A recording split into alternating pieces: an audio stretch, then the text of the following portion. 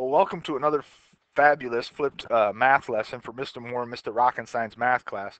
Today, what we're going to be talking about is the area of a triangle. And our objective, or what we want you to know at the end here, is you're going to know the formula to determine the area of a triangle, and then you're going to be able to actually use that formula and find some areas of triangles. But first, we're going to talk a little bit about rectangles and squares and area. So how did we find the area of a rectangle or a square? Well, we did length times width. And so if we look at this square down here, if we wanted to find its area, we would do 3 times 3, which would give us an area of 9 centimeters squared.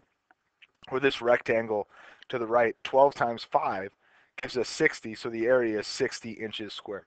Well, a triangle is very similar to that. I mean, if we look at these shapes right here, if I were to cut this shape in half, I've got 2 triangles. Or if I were to cut this shape in half, I have 2 triangles.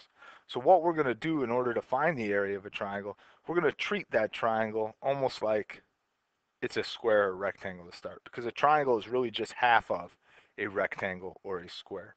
And so when we go to actually figure out what we're doing, to find the area of a triangle, we first pretend like we're finding the area of a rectangle or a square.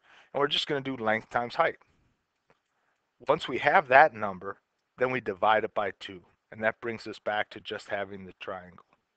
So another way to look at it is the width or the height, which is the same thing, times the length or the base, gives us the area of this uh, triangle once we divide it by 2.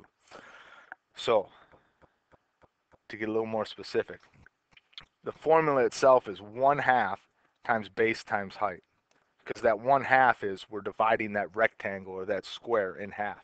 Another way to say it is base times height divided by 2. Well, are those things different? No, they mean the exact same thing. So remember, multiplying by a fraction is finding out how much of another number you have. It's the same as dividing by the denominator.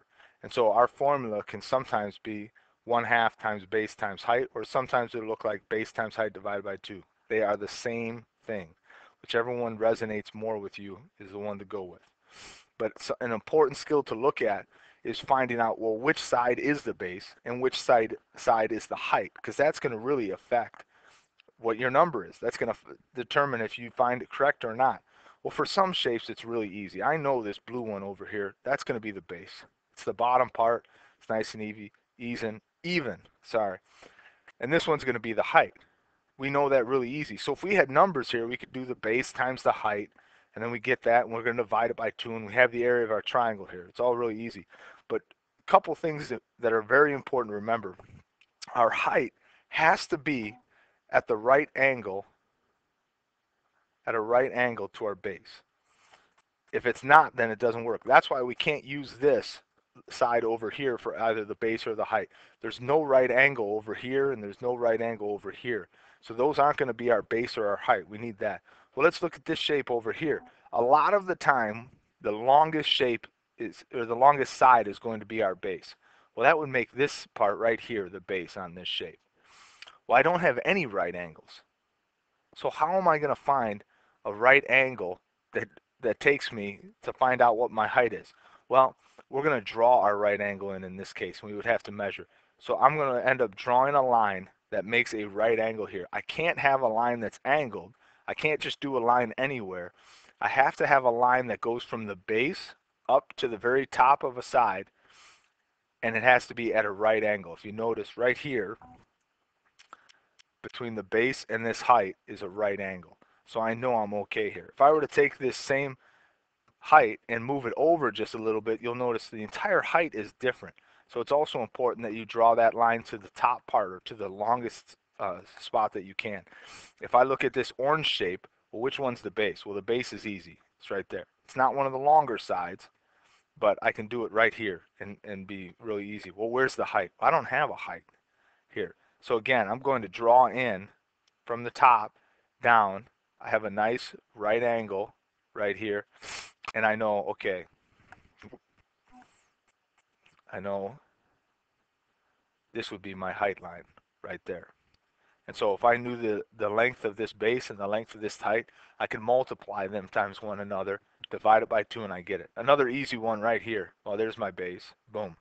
There's my height. So some are easier, some are harder. You know, we also could over here, I could make this my base. Let me get rid of these lines.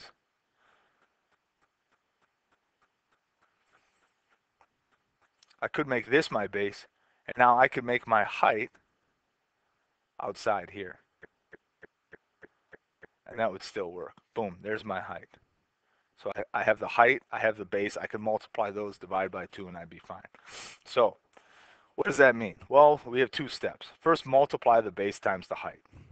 Just like a rectangle, just like a square, just like a parallelogram. But then we divide by 2, because a triangle is really half of one of those shapes.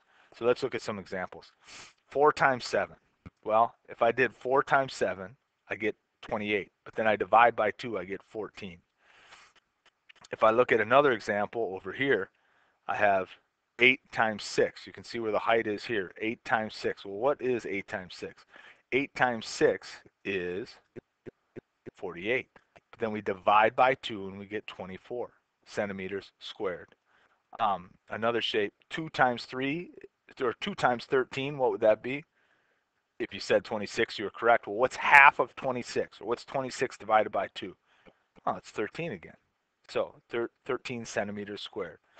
Over here, you can see we have our base here, and our height is going along this way. Well, we also have 20, 20. Which one's the base? Which one's going to be the height? Well, 3 times 17 is going to end up giving us 51. 51 divided by 2, ooh, 25.5 or 25 and 5/10 centimeters squared. And so on. So important to remember as we wrap up, to find the area of a triangle, you do base times height, and then we divide by 2, or we take half of it. It means the same thing. Hope you enjoyed this, hope you get it, and hope you do a great job practicing.